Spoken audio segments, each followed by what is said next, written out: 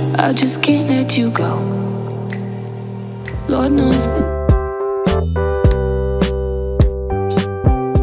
Hey guys, welcome back to my 5-star restaurant. Yes, today I'll be making some guacamole dip. So I'll be using 1.5 avocado that is medium size. I'll be using some parsley, onions, lemon zest, a little paprika, a little hint of salt, and I will definitely drop the ingredients in the description box for you all. Once I removed the avocados from the skin, I added them in my bowl, and I'll be using some tomato, which I diced, and then I removed all the seeds from this. Here I'm chopping some parsley, and then I diced some jalapeno pepper after removing the seeds. You can dice this or chop this as small as you wish in small bite chunks.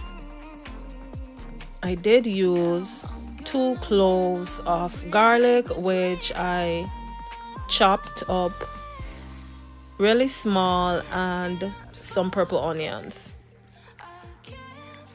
The purple onion has a very sweet taste, so add according to your taste buds. Once I added this to my guacamole, I stirred everything in. Super Bowl is coming up.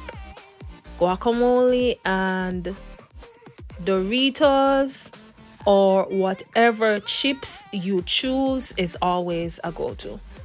You don't have to buy this in the store. You can make this for yourself.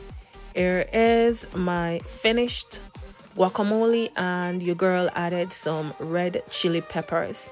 Welcome to my channel. If you're new, thank you for stopping by. Here I am. I just added this on a bowl, and I'll be using some regular chips with this, a chips and dip guacamole dip. Welcome to my channel. Thank you for stopping by. Please remember to give your girl a like. It is also free. It is free to watch, free to comment, and free to give your girl a like. Thank you, and see you soon in my next vlog on Sunday. Stay safe, stay blessed, and thank you again for your support. A quick guacamole recipe.